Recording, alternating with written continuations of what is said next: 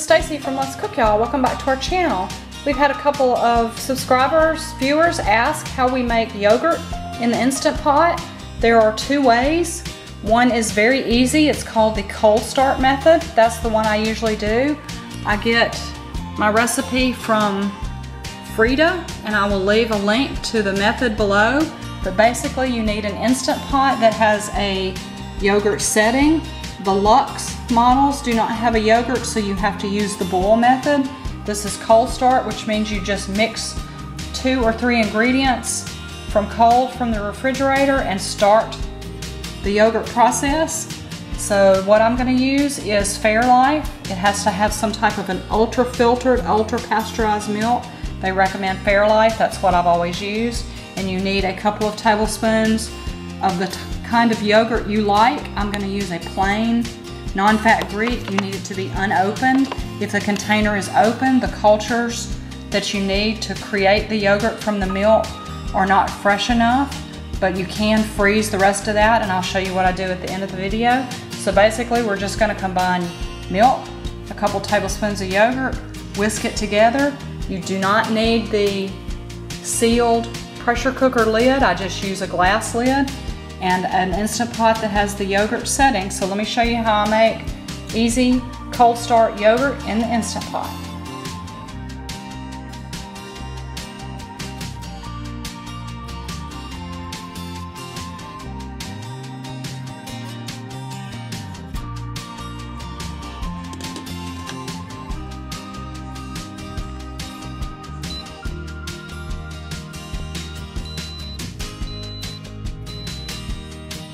I take the rest of the yogurt once I open the container and freeze it in ice cube molds, trays, and then once it's frozen in the individual, then I'll put it in a Ziploc in the freezer, and the next time or two that I make yogurt, I won't have to buy a new unopened container to use. This will take out probably about 30 minutes before I start it, and then just whisk it in like we just did with the fresh milk. So it's a way to make one container that has the live active cultures last for several batches of yogurt.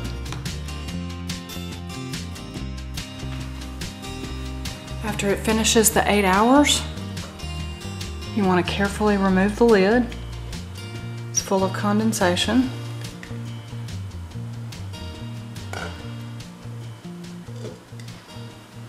We've got yogurt, but at this point, we do not touch it. We don't stir it. We don't stick a spoon in it. We don't do anything. We're gonna take the inner pot out.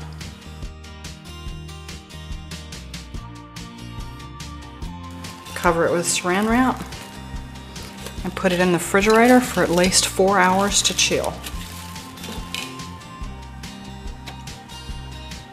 All right, my yogurt has chilled about 4 hours.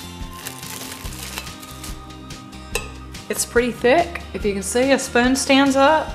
It's still got some whey in it. I actually like it really thick, like a Greek style, so I go ahead and strain it. I have never used the added sweetened condensed milk that you can put in it. I imagine if you do that, you would not need to strain it. I know the time or two that I've made it with the Nestle's Bliss, it did not need to strain as long, but I still like to strain mine, get it really thick. You can buy strainers, nut bags. I use the cheap and dirty method, which is take a colander, just line it with coffee filters. I'm gonna transfer it in here and let the whey drain out. It will come into the bowl and separate. The whey is great to use for salad dressings, bread, pancakes, biscuits, things like that. So we're just gonna scoop it out and put it back for another 2 to 4 hours. This is personal preference, however long you want to let it strain. It gets thicker as it strains. You may not even want to strain it at this point, but I'm gonna go ahead and do mine, and we'll check it in a couple hours.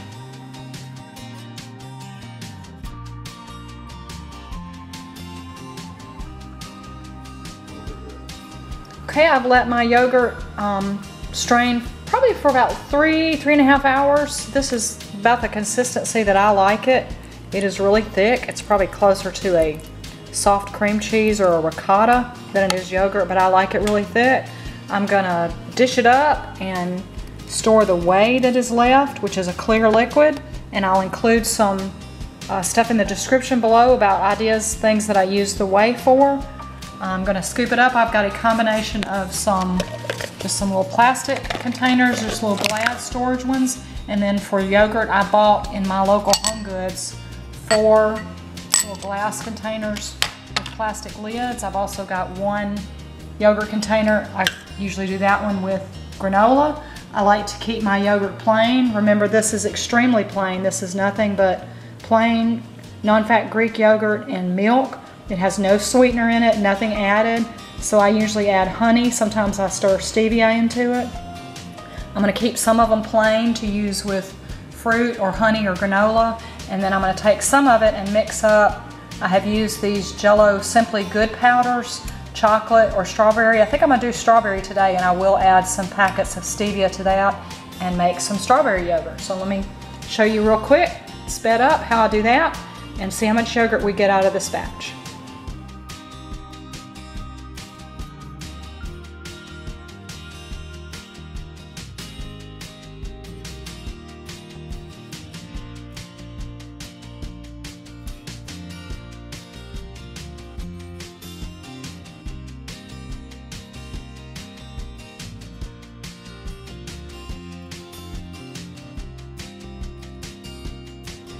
This is the clear whey that drained from straining the yogurt.